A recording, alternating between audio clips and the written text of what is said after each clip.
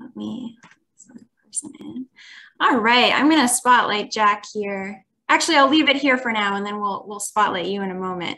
So hi, everyone, and welcome. We're really excited to have you for today's Spencer webinar, 10 Best Practices for Career Success, presented by Jack Gibson, who is President and CEO of the International Risk Management Institute, or IRMI. My name is Rachel Lieblein-Gerbala. I'm the Programs Manager at the Spencer Educational Foundation, and my pronouns are she, her. I first off want to just give a brief introduction to Spencer and what it is that we do. So our mission is to fund the education of tomorrow's risk management and insurance leaders. And we do so through scholarships to students, through internship grants, and grants to universities for experiential learning opportunities and RMI curriculum development. And I just want to give a quick plug for all those students in the room. If you're interested in pursuing a career in RMI and you're interested in applying for a Spencer scholarship, our application will be opening on October 1st. So I hope you consider applying. I have a couple of housekeeping notes before we kick off. The first is that this meeting is being recorded, so you know. I do encourage you, if you're able, to turn your video on. We don't care if you're in your pajamas, if you're at home, if you're walking around campus. We love to see faces, but no pressure if you're not able to do so. Second thing that I wanted to mention, or third rather, is that we will be, hi Jason, hi Sarah, awesome, so nice to see you.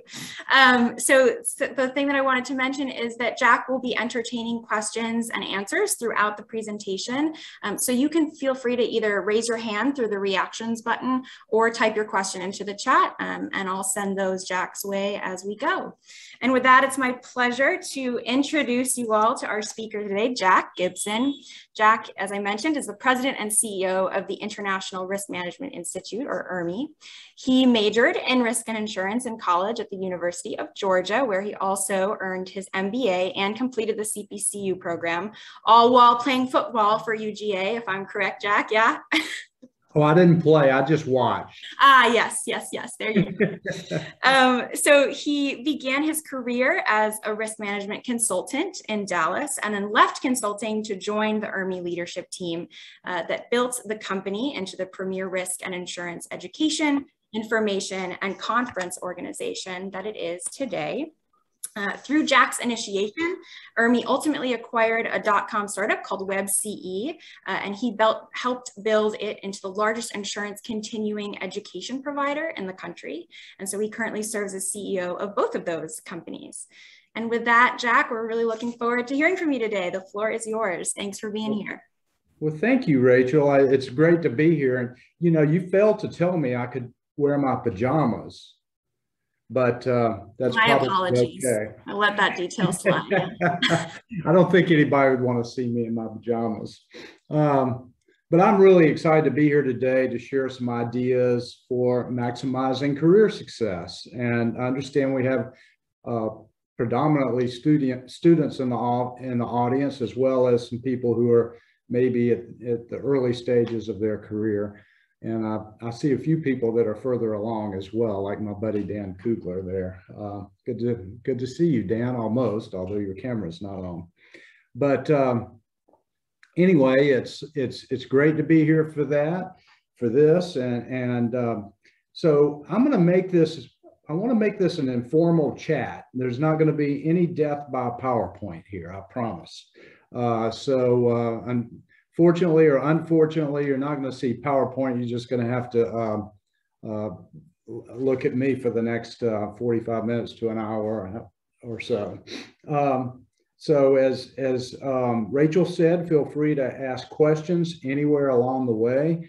Or if you have some suggestions along the lines of any of the things that I'm talking about, feel free to make those as well. So I'm going to go through 10 best practices or tips or whatever you want to call them for maximizing the possibility of career success or doing well in your career. The way I came up with these is through a number of avenues. Several years ago, I moderated a panel at a young insurance leaders conference, and working with that panel, I surveyed them and developed a list of what they considered to be best practices. And then I have a few of my own, and I've kind of scrambled all these up together and came up with 10 best practices.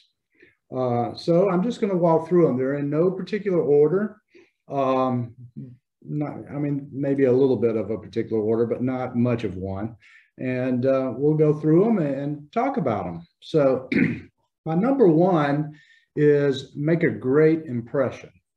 And if you think about it, you make an impression with people every time you interact with them, whether it be in person, on Zoom, on the phone, text, email, whatever it might be.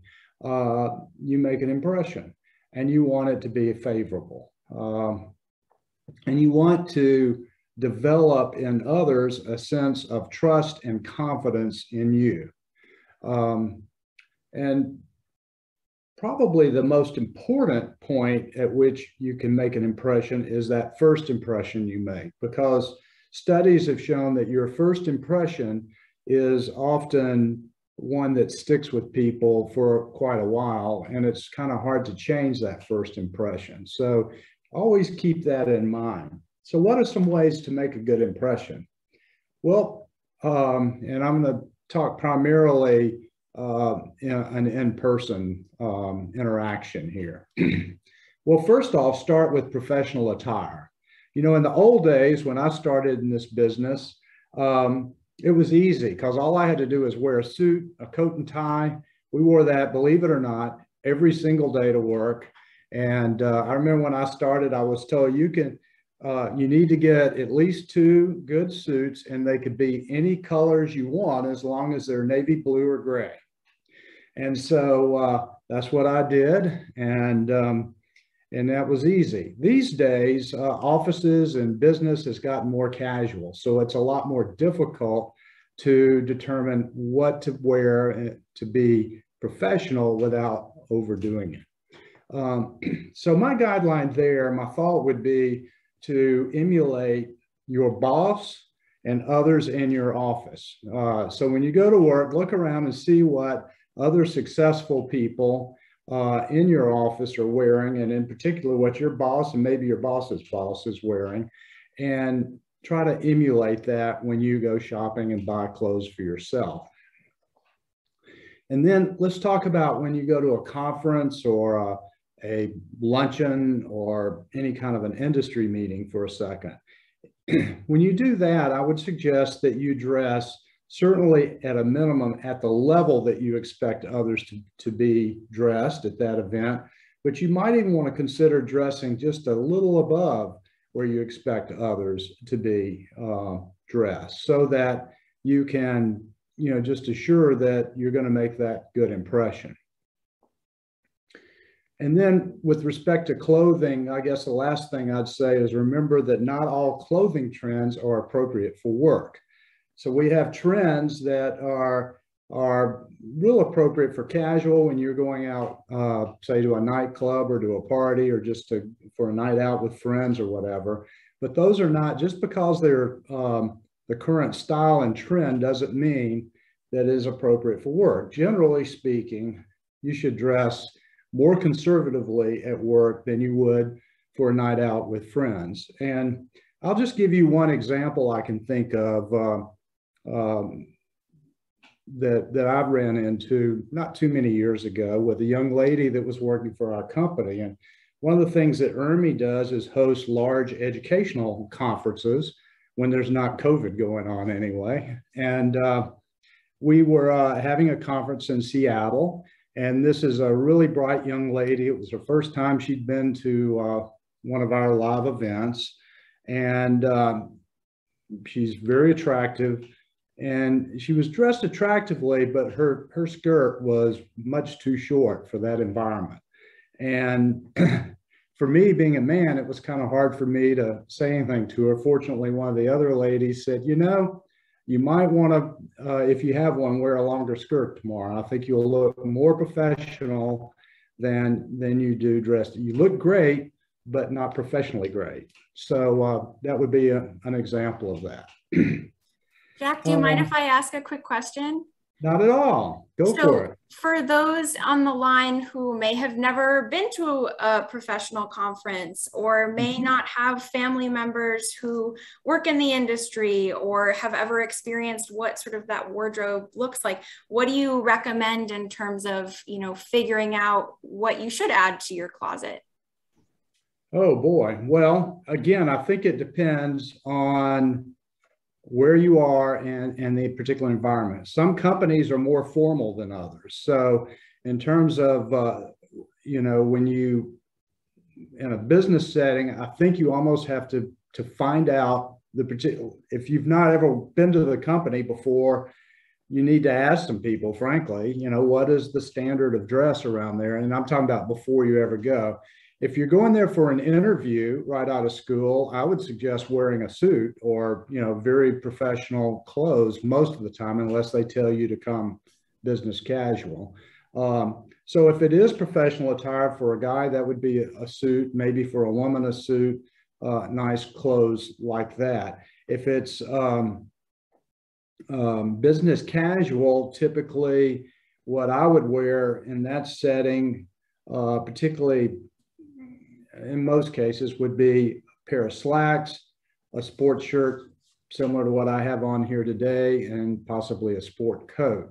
And you can't go wrong on sport coats, in my opinion, with the two colors I mentioned before, navy blue and gray. Although it's, I think, okay these days to spice it up with some others, a tan or whatever, and maybe a subtle pattern in it.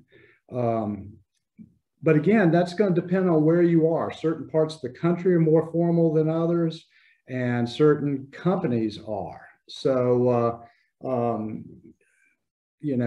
often I think in this day and age, a lot of companies that are business casual, the sport coat goes away, and it's a sports shirt and slacks. So there's so much variety, it's hard to answer that question. But if you're talking about, say, going to the RIMS conference, let's say you're one of the Spencer designees from Gamma to Sigma or whatever that's going to the RIMS conference, I could tell you there that you won't go wrong wearing very professional attire, such as a suit and coat and tie for a guy. And I'm not as good at pinpointing the women's attire as I'm sure some of the professional ladies on the call would be, but even a suit, whether it's pants or a skirt and a jacket and a nice blouse, would be the way to go at an event like that. So does that help? Yeah, that's great, Jack. Thank you. I think it sounds like the bottom line is if you have questions, it's always great to reach out to your mentors, right? Exactly. And I'm going to talk about mentors in a few minutes. So I'll that's be a good quiet. one. And I would be happy to hear if any of the ladies on the call want to interject, particularly what any advice they have. Sally, go ahead. Yes, we are back in person for the first time since March of 20. So I really enjoyed my trips to the refrigerator. So I'm a couple of sizes larger than it's not a big deal. It's just my clothes don't fit like they did 2 years ago. I have had a very hard time finding business casual attire because I think a lot of the buyers thought that we were going to be in a pandemic. So there's a lot of yoga pants, there's a lot of casual attire, and there's not a lot of in between. I've been to several stores the past few weeks and I really haven't found anything. So it's kind of hard on our end to find things. Now, my husband has gone back to work, so we went to the Men's Warehouse. And if you are a college student that is looking for a sports coat or or any kind of pants, the Men's Warehouse, if you have one nearby, is a great place because they have a lot of sales going on. We got a sports coat for him for probably $40 and pants for $30. So it's very affordable, and they measure you, so you know exactly what your size is. So that's kind of my advice, after the pandemic, things are different, but you still need to have a sport coat and a nice business suit, just one business suit. If you're a woman, just one is all you need. You can just change out your shirt underneath. That's good advice. And Men's Warehouse is a good suggestion. Great. Thank you. Thank you very much. Okay, well, that's close. I'm still on make a good impression. My next point would be to be an active listener. And by that, I mean, for example, at a meeting, when you're introduced to someone, focus on their name when you're introduced and remember their name. Usually in that type of situation, what most of us tend to do is we start thinking about, what am I going to say next?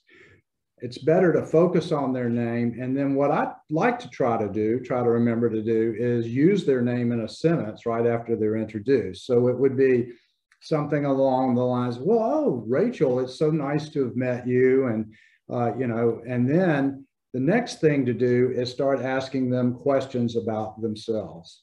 So people like to talk about themselves. So if you ask them questions about themselves, Rachel, what do you do? What's your position? How long have you been with Spencer? Those kinds of things, and get them to talk. What are your hobbies? Any of those kinds of questions. People will walk away from that conversation much more impressed with you than if you sit there and tell them about yourself.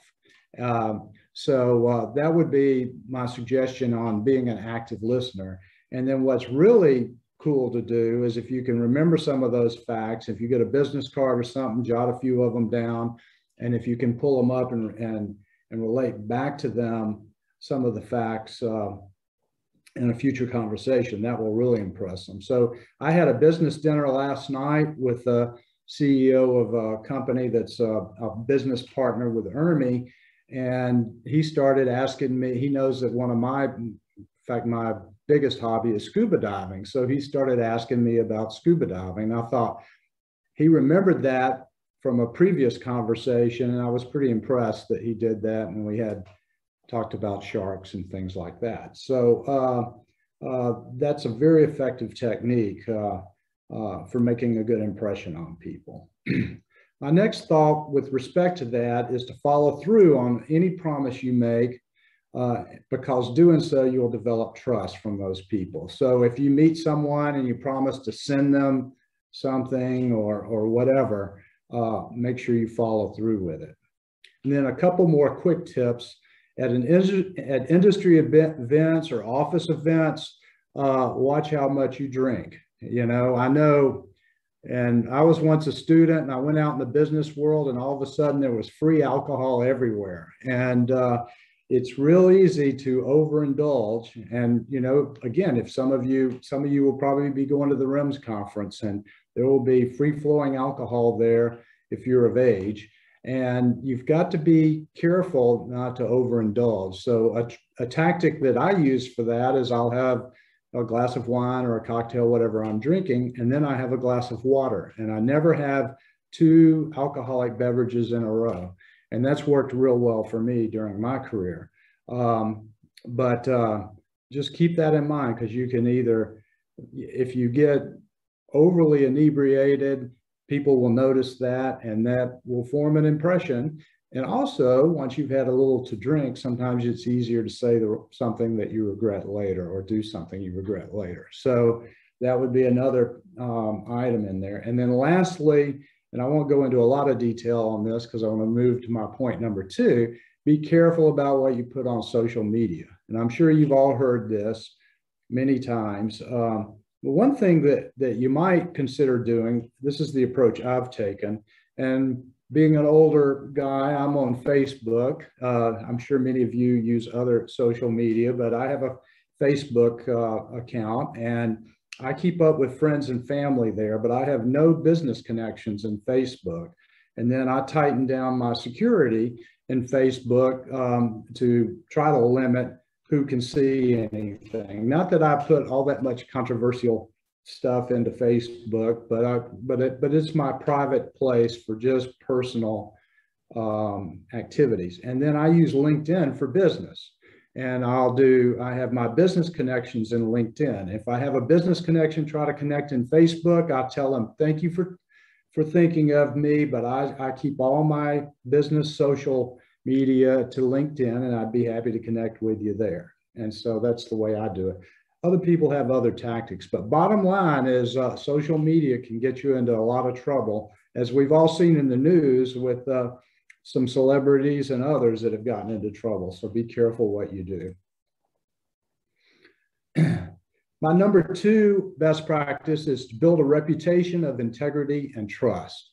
So this is a business in which others entrust you with their money, and they entrust you with their reputation, and they entrust you with their business success. And you've got to assure them that they can trust you, And you have to develop that trust and let them know that they can depend on you. So just remember, your personal brand and the ability and your integrity are probably probably the most important thing with respect to what people and the impression people have of you. So a couple of tips there: never lie. Don't even tell a little white lie, because if people catch you in a lie, then they're always going to wonder if you're telling the truth after that. Another tip is to never hide a mistake or an error. Own your mistakes. If you make a mistake, admit it and solve it, or ask for help solving it. Don't try to sweep it under the rug or cover it up, because inevitably, when you try to hide a mistake, it tends to grow and fester. And then when it does come out and people find out about it, it's worse than it would have been if you'd just done something about it right away. Another point would be to always follow through on your word. As I said earlier, if you tell someone you're going to do something, do it. And then lastly, steer clear of office gossip. Never have a bad word to say about anyone. It's a small world, and you very well could end up reporting to that person one day. And the last thing you need is to have them not think well of you because you've said something bad of them. And then the other problem with office gossip is the people you gossip with are not going to trust you either, because if you're gossiping with them and talking about other people, then they're going to wonder if you're talking about them when you're with someone else, and they're not going to trust you. So a few pointers on that. But your reputation of integrity and trust, your personal brand, is all important to career success.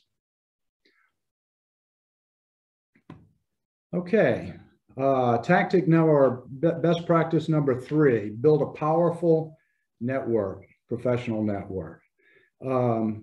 So your network can do potentially more for you than almost anything else in your career.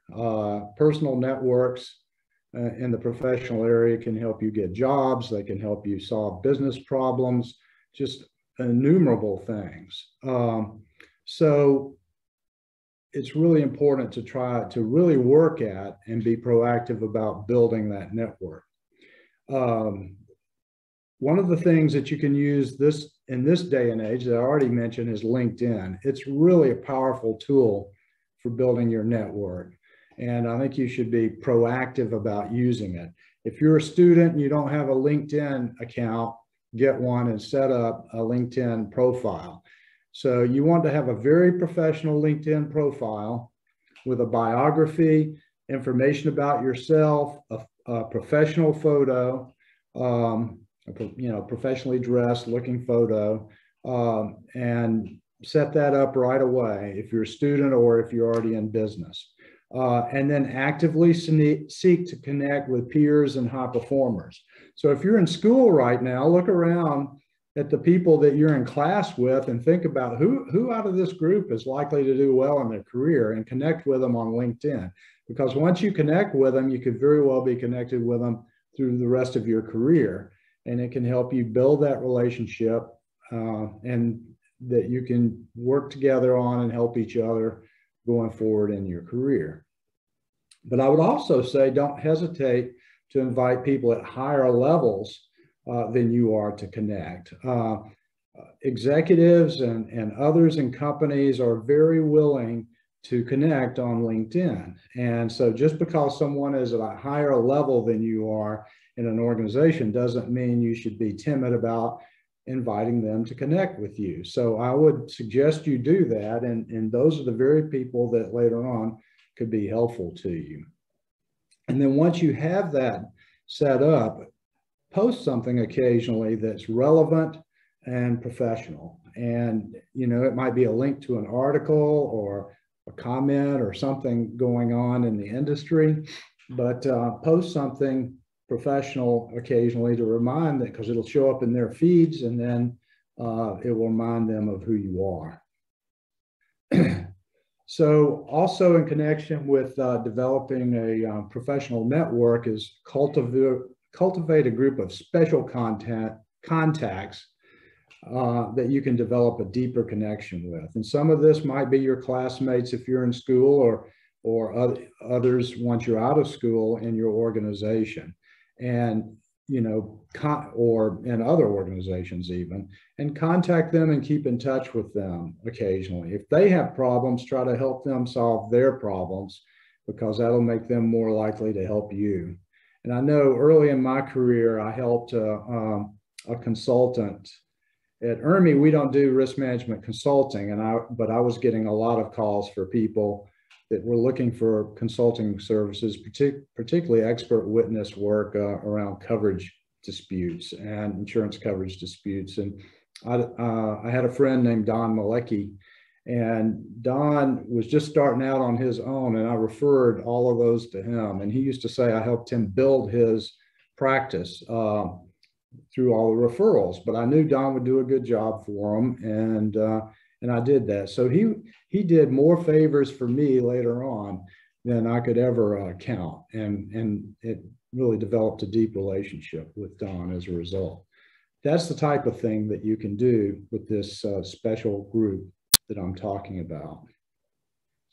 Then when you go to industry events, proactively network there, develop a game plan before you go to them. So if you're going to a regional, say CPCU meeting or a REMS meeting or something like that, who's going to be at that meeting that you might want to develop a relationship with, and try to find them and meet them and network with them.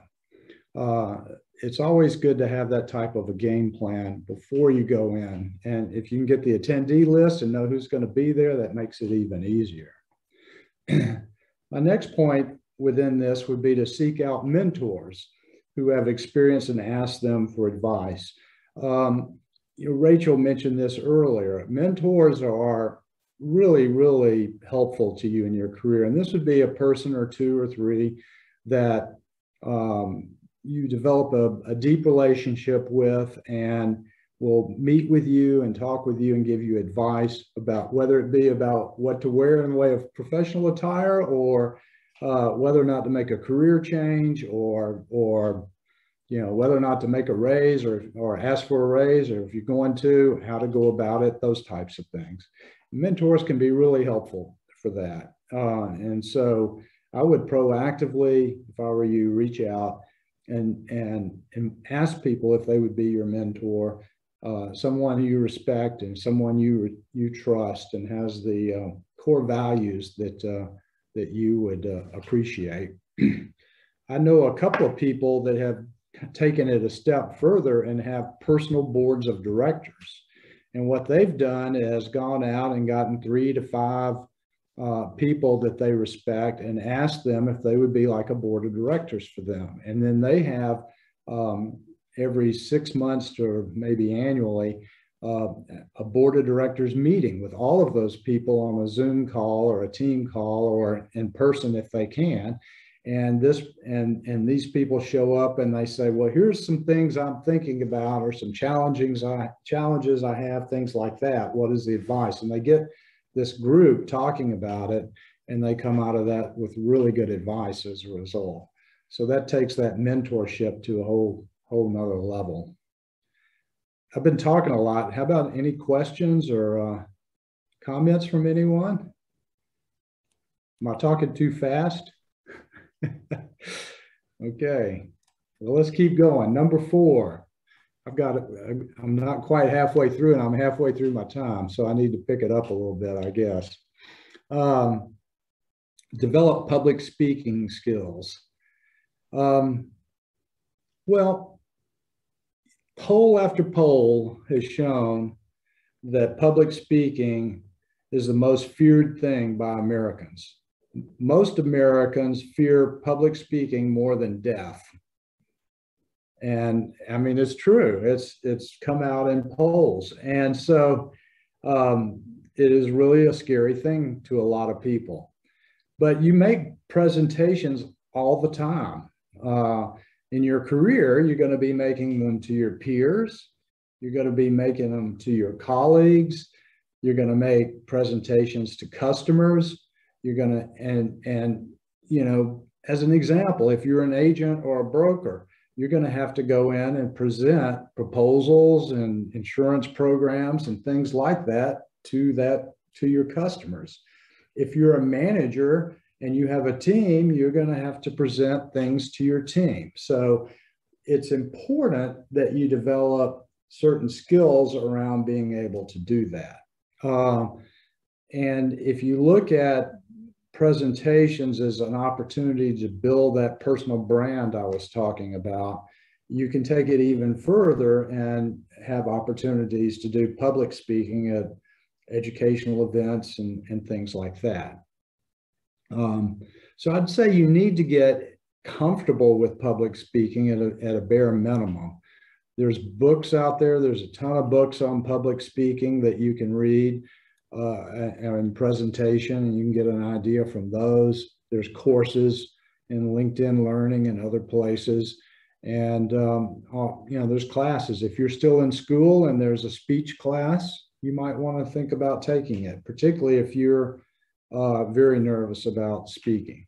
And then the ultimate, I guess, is probably Toastmasters, which is like a club you can join, and they help their members in the club become better public speakers. So it's something that Americans fear. I'm sure many people on this call are fearful of it. But it's important, and you do it all the time anyway, so you might as well practice it a bit and develop some skills there. My next one would be to sharpen your knowledge with reliable resources. So you're basically in insurance and risk management, you're a knowledge worker, and you're working in a knowledge business or knowledge industry, you know, and as a result of that, your own personal knowledge of risk and insurance is, you know, an absolute key to success. And it's imperative because of this that you include continuing education in your daily routine. So my suggestion is to allocate part of every day to continuing education, whether it's, you know, reading an article, attending a webinar, going to a luncheon program with an educational speaker, any number of things that you can do. Reading a book, taking attending educational conferences, seminars, all those types of things. And if you do that, over time, you're going to elevate your knowledge, obviously. Even though you do that, though, nobody can have intricate knowledge of all the areas of insurance and risk management. There's just too much to it. It changes constantly, and it's very detailed and intricate. So it's also important to develop your ability to quickly find the information that you need to answer questions that you're going to encounter during the day and solve problems that you're going to run into on the job. Now, in this day and age, the way you do that usually is turn to Google, right? And hop on Google and do some searches around keywords related to your problem or the issue that you need to learn more about, which works pretty well for most things, but I want to caution you about it doing that with risk management and insurance. It's so specialized and so detailed, you've got to be careful about trusting what you find on that topic on the internet. And so let me give you some examples.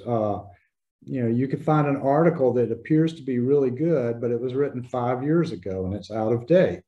You know, insurance changes, policy forms are changing constantly. There's new case law deciding how policies apply or don't apply, and then just different trends in the legal environment. All these things can make an article quickly out of date.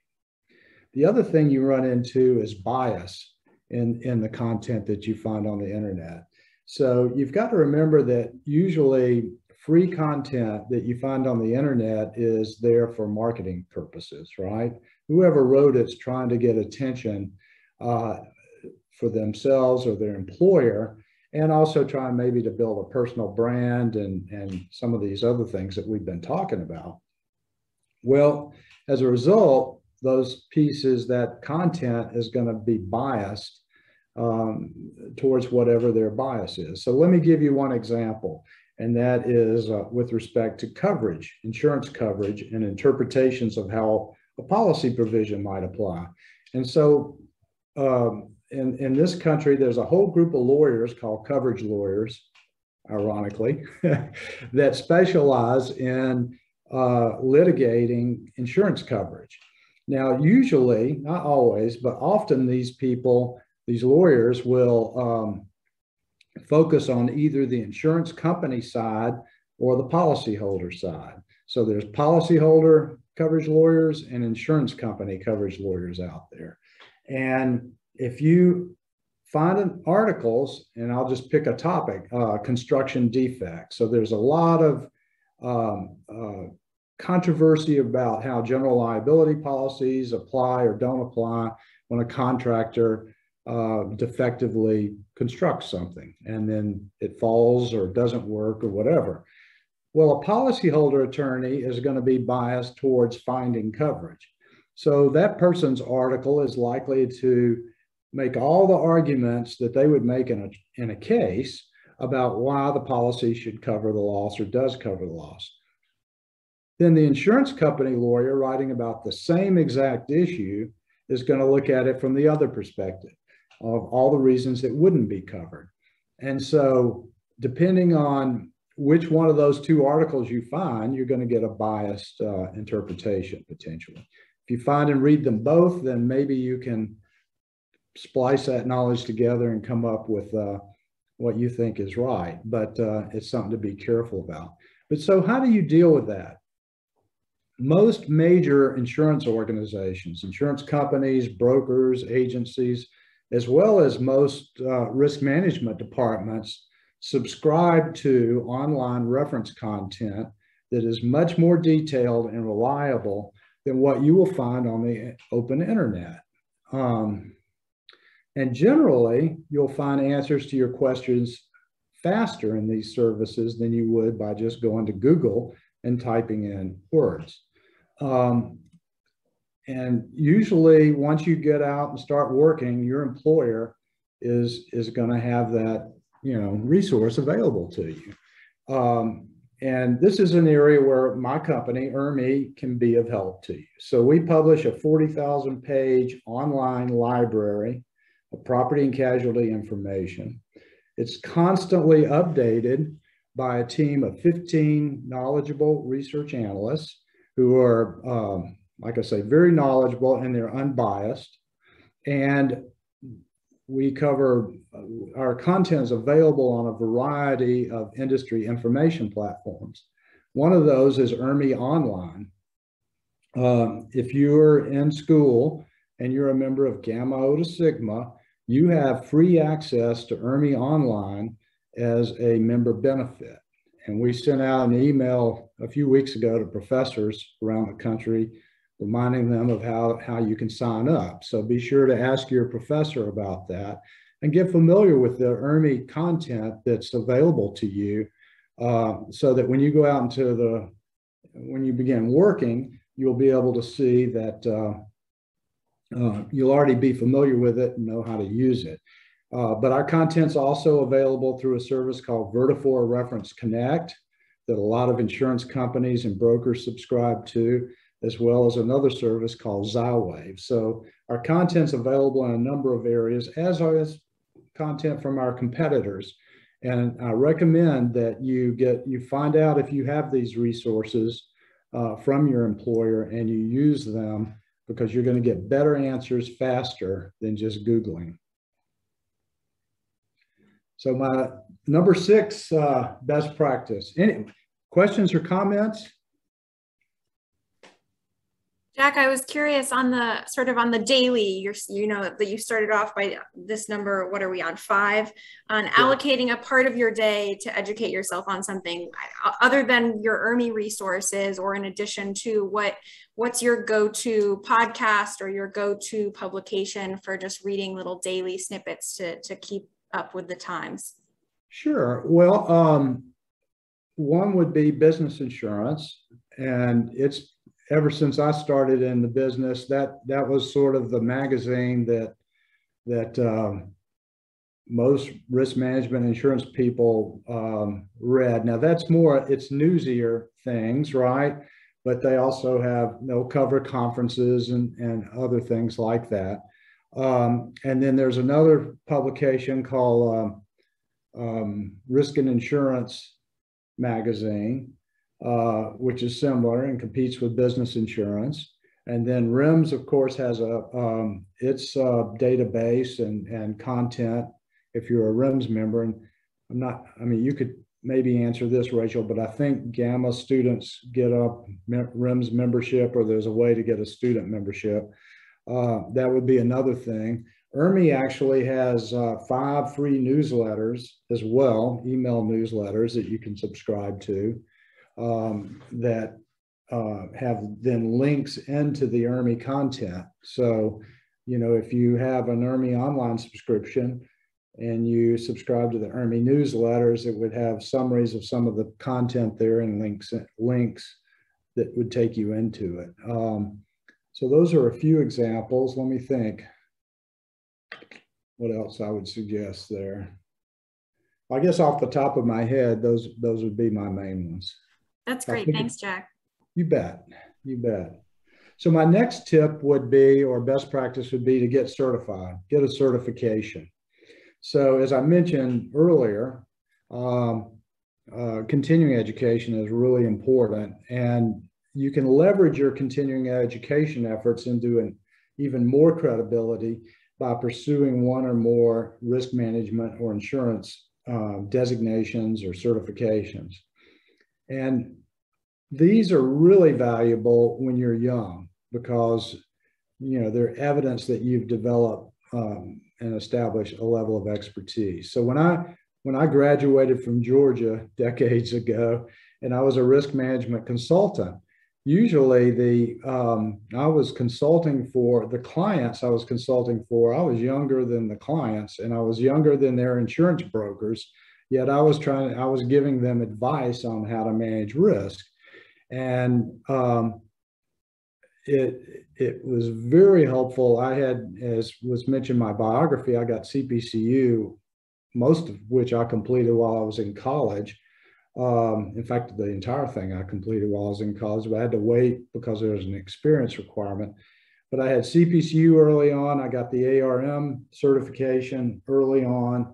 And by having that on my business card, it helped get that additional credibility for a young person for people to believe I might know what I was talking about. So it's really helpful then. If you're in college, you really should start trying to at least take 1 or 2 of these if you can to get started. There's what I call generalist designations, and there's more specialist types designations. So a generalist designation would be something that applies to like all industries and across lines of coverage. And the best 2 examples of these are CPCU, which stands for Chartered Property Casualty Underwriter, and CIC, which is Certified Insurance Counselor. I consider the CPCU to be the premier P&C industry designation, and it's probably the most difficult to obtain. But CIC is a close second, and I'm sure there's people that would disagree with me on which of those is more prestigious than the other. But those would be generalist certifications. Then you've got specialist ones that might be in a line of coverage or in an industry or an area. So some examples of that are ARM, which is Associate in Risk Management, CRM, which is Certified Risk Manager, and then IRMI also has 5 certifications, 4 industry ones, and one that's focused on executive liability. But we have one for the construction industry, one for the energy industry, one's focused on agribusiness and farm, and then another on transportation.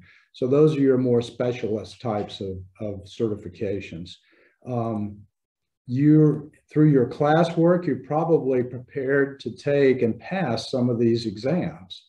And I strongly urge you to talk to your professors about it and get some suggestions there of which way to go. But it really will help build your resume for when you're looking for a job, and also it will give you that head start towards obtaining the certifications when you get out, so you don't have to start from ground zero. Okay, my next one, number 7, is be mobile. You know, to maximize your career potential, you really ought to be willing to relocate to where the opportunities are. I know a lot of young people coming out of school want to stay close to home or in their home state or have some particular place they want to go. If you're willing to move, you can potentially get a better job or a job more suited to you. So I would suggest you be flexible about where you live and look for the best opportunities you can find. When I got out of Georgia, I would have liked to have probably gone to work in Atlanta, frankly, but I wanted to be a risk management consultant, and there weren't that many risk management consulting firms around, and I sent my resume to every one of them, and I ended up working for one in Dallas, Texas, and I've been here ever since, and I'm glad to be here. It's a great place to live. But if I hadn't been willing to move, I would have ended up doing something else, and my career would have gone totally differently than where it's gone. Hopefully it would have been a good career, but who knows? But I know a lot of people that have been successful in this business. For example, the chief content officer at IRMI, and he's worked all over the country and all over the world as he's moved up through different organizations. And so I would advise you to consider at least moving if you get an opportunity for a good job in another place, or a promotion, or whatever it might be. Pursue those opportunities.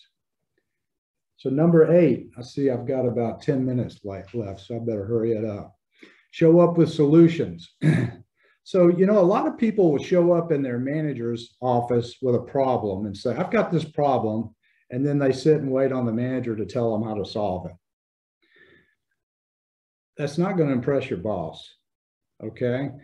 What will impress your boss is if you think about the problem ahead of time and come up with what you think might be a couple of ways to solve the problem, and go in and say, I have this problem, Rachel, you know, and here's my problem. I've been thinking about it, and this might be a way to solve it, but I'm not sure if this will work or not. Can you give me any advice? You know, is this a good idea, or have you got some other options? That's going to impress your boss a lot more than just dumping your problem in their lap, and what's called really upward delegation, right? So show up when you've got a problem with a possible solution, or at least have thought about it enough to be able to have a conversation with your boss about it. Number 9, take care of yourself. So your mental, physical, and financial well-being are really important to career success, and importantly, your overall happiness in life. And I think, at least for me, when I started out in my career, I was so career focused that, and I moved to a new city. I didn't have a physician here. I didn't have a dentist here.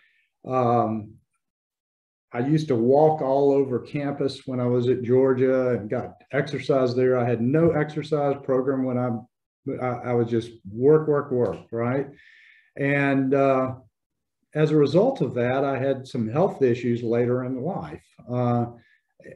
Nothing too serious, but I had some, and also gained weight, and I had to lose some weight and what have you. So it's important that you think about your health mental health, your physical health, and your financial health, and keep it, stay healthy. and so I would suggest, find an exercise routine that you can sustain.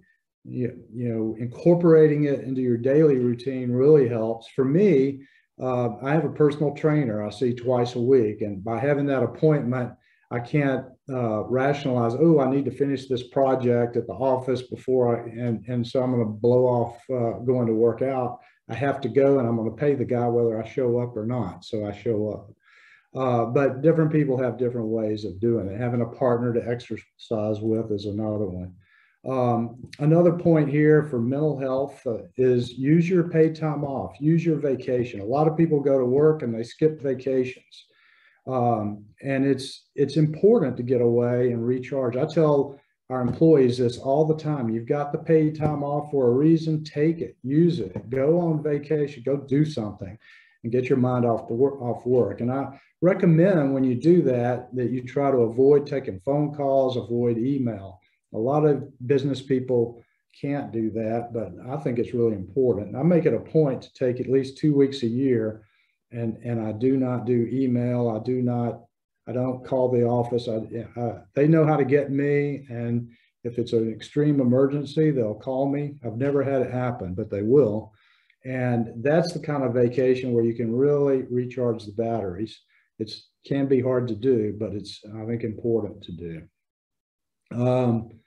Manage your finances, develop a budget, stick to your budget, minimize your debt. Debt is not your friend. And, particularly when you get out of school, you're going to have a lot of opportunities for credit cards and other stuff. I've always considered credit card debt as evil. I've avoided it all my life, and a lot of people get in trouble with credit cards. So just, develop a budget, stick with your budget, don't spend money you don't have. Car loans are okay, but over your career at some point, it would be good if you can get to the point where you're not having to borrow money for cars. Build an emergency fund. You should have 3 to 6 months of living expenses in liquid cash in a bank account or something at some point soon after you start your career, so that if you get laid off or we have a pandemic and everything shuts down or whatever it might be, it's just a risk management tactic, right? You've got that emergency fund there that you can fall back on. And then pay yourself, contribute to your 401k, max it out, because particularly when you're young, that time value of money, and I'm sure you've studied it in finance classes or other places, but the time value of money really adds up, and you can have a lot of money by the time you're ready to retire. So take advantage of that 401k plan that you're likely to have. And number 10, work toward annual goals. Set personal and professional goals every year around all the things I've been talking about. And then plan to hit those goals. Now, the thing about annual goals is most people don't hit them. And the reason they don't is because most people have basically a 90-day attention span. So you set, at the beginning of the year, they set New Year's resolutions, and by March, they've forgotten what they even were, right? January and February, it starts off great, and then you forget. And you see this all the time at the gym. Oh, I'm going to go exercise. So if you're a member of a gym, the number of people working out doubles in January, and then it's down a little bit in February, and by April or May, it's back down to what it was in December. So the way to deal with that is quarterly objectives that are aimed towards hitting your annual goals. So at the beginning of the year, you set your goals, and you also set 3 to 7 quarterly objectives that build toward your annual goals. And then at the end of the first quarter, you tabulate how you did on those 3 to 7, and you set new ones for the second quarter. And you, again, base those on your annual goals. And then you do the same thing in the third quarter and the fourth quarter. And by the end of the year, you hit your annual goals. So let me give you an example of how I use this tactic. Each quarter, one of my objectives is to have a meaningful conversation or in-person meeting with four of our major customers. So this could be like an insurance company executive or a brokerage company executive that subscribes to IRMI content or is a sponsor for our conferences or something like that. So if I do that, I set 4 a quarter.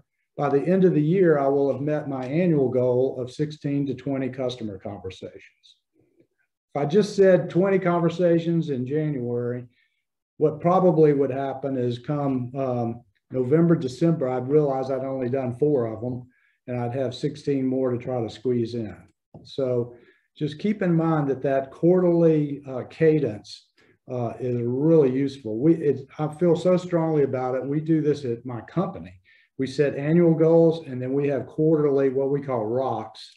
There's a reason it's called that, which I won't go into right now, but for time. But we do those each quarter so that we hit our annual goals by the end of the year. So I've got about 1 minute left here. If I can take any other questions or anybody want to offer anything? Anything? I'll say something. I just want to say thank you for your time. You shared a lot of insightful information. Absolutely. My pleasure. Yes, well, let me just close by just a couple of points here. So you guys are working in a truly great industry. You know, the entire reason for being of this industry is to help people when they need help the most. And you should be really proud of that. And I mean, just really proud of it. It's also an industry where you can achieve great financial success and career success while doing good for the world. And I hope my 10 best practices are going to help you do that. I do have a handout that has all of these best practices as well as some others on it that I'd be happy to email to you if you want to send me an email at jack.g@irmi.com. That's jack.g@irmi.com. And I'll put it in the chat here in a sec, I guess. And I'll be happy to email that handout to you. I'd also be happy to connect with you on LinkedIn. So you can maybe do a little more of that network building I was talking about. So you can just search for my name on LinkedIn and find me there if you'd like, and I'll connect with you there. So let me thank you all for your attention. I do hope it's been useful to you, and I wish you all a great deal of career success. Jack, thank you so much. We really, really appreciate your time. I want to just thank you on behalf of the Spencer Educational Foundation. And likewise, I want to thank everyone who is in attendance today for being here. It's funny, so Jack Wright brought up a lot about personal branding. We have another webinar coming up next month that I just wanted to bring up here on October 14th on what is your personal brand. So I hope you'll come to that. That'll be with leaders from the Markel Corporation. So it'll be a great follow-up to Jack's topic today, so you can dive more into that. And likewise, please connect with me on LinkedIn. You have my email. Send me an email if you have any questions. And we hope you have a great rest of your day. Thanks for joining. Take care, everyone. Thank you. See ya. Well, thank you.